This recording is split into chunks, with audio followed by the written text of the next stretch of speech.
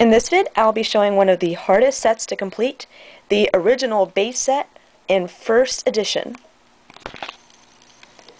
We'll start off with the hollows. So as you can see, each card has the first edition stamp and does not have the shadow that cards today have.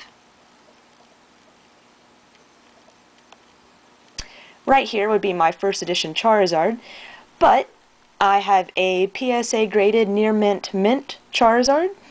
I actually bought this from Troll and Toad thinking I was just getting an individual, regular card, and it came PSA graded. So unfortunately it does not fit in the slot, but I'm going to make like a little pocket in this binder to store it in.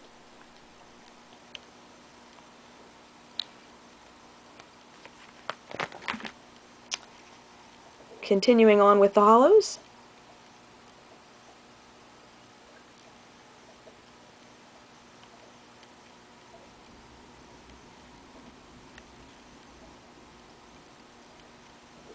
Now we're into the rares.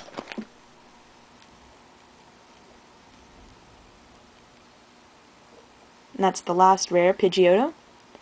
And then into the uncommons.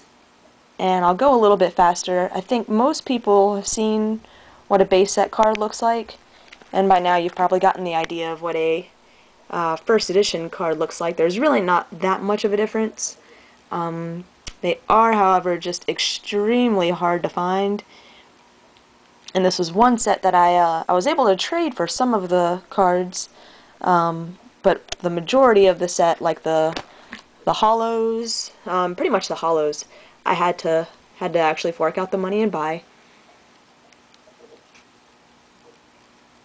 However, I still saved quite a bit of money compared to what this set would cost just to buy it complete. I'm actually watching an auction on eBay at the moment that has a first edition complete base set. And if anyone is interested, I can post the results of that just to give you an idea of what this is worth. It's several $100s, I know that. I don't think it's worth over $1,000.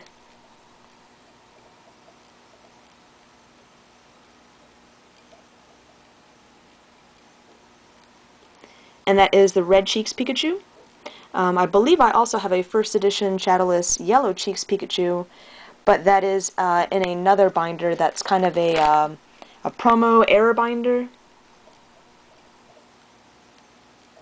Although technically I think the Red Cheeks is the error card. The original printing was a Yellow Cheeks.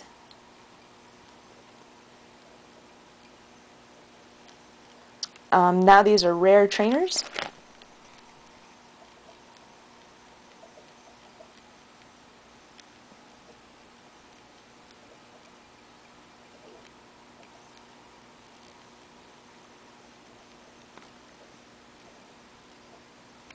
And now we're into common and uncommon trainers.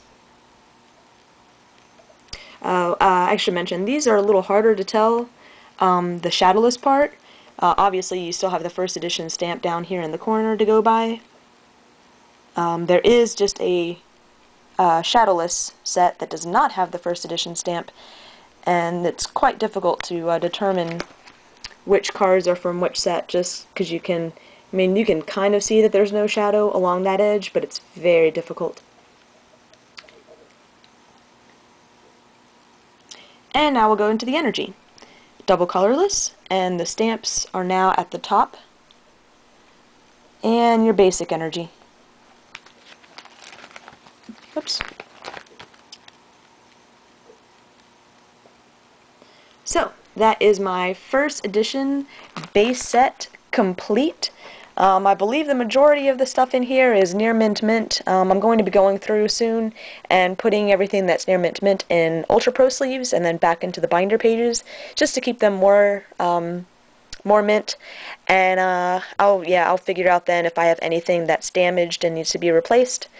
But yeah, that is my first edition complete base set, including the first edition Charizard. Thanks for watching.